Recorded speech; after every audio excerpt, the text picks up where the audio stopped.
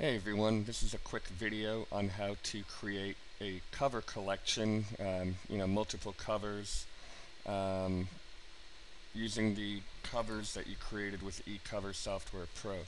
In order for this to work, you have to create your images as transparent background.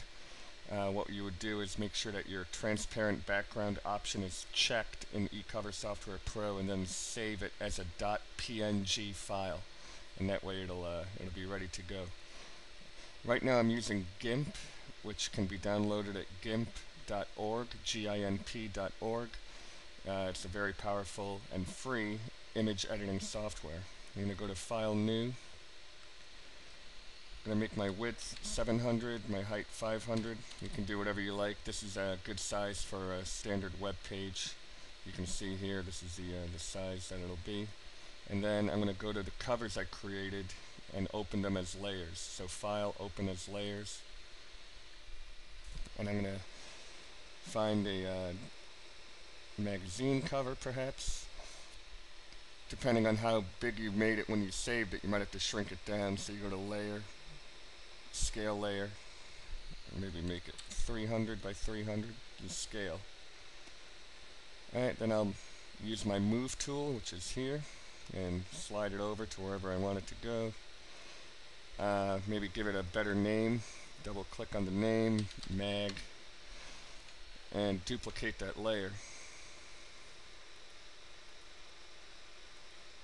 And it'll be the layer on top. I'll slide it over to where I want it to go. Now you'll see that the layer is a little bit transparent there. It's showing the cover underneath it. So once you get it to where you want it to be, just go ahead and duplicate that layer, and it'll no longer be transparent.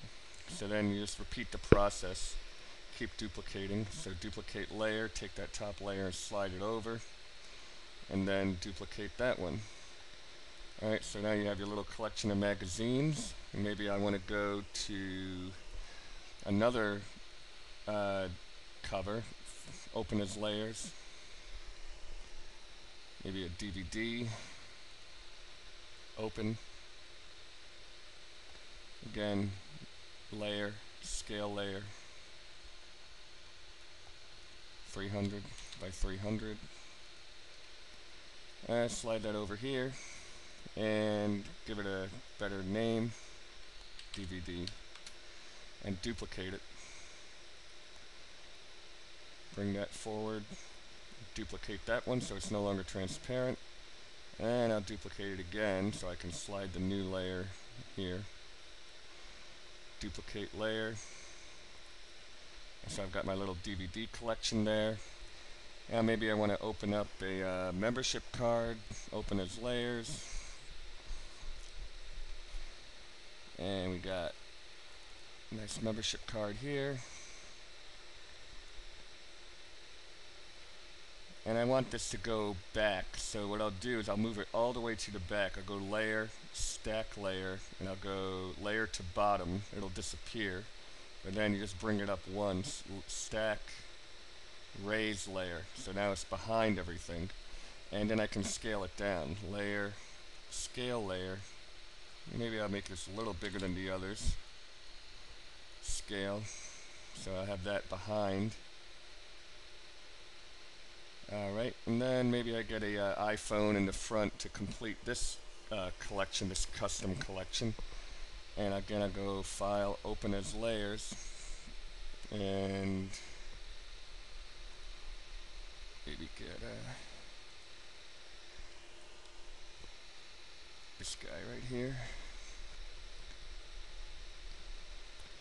And I want this to go to the front, so stack, layer to top. And then shrink it down, layer, scale layer, and again maybe this one and two will be 400 by 400. And there I have my my image. So once you're happy with the layout of your collection, you would just go to File and save it down, and as a JPEG or a PNG, whatever you like, and add it into your site. You can also then crop it so it's a smaller image overall. But that's as simple as it is, very straightforward, and enjoy creating your collections. Thank you very much.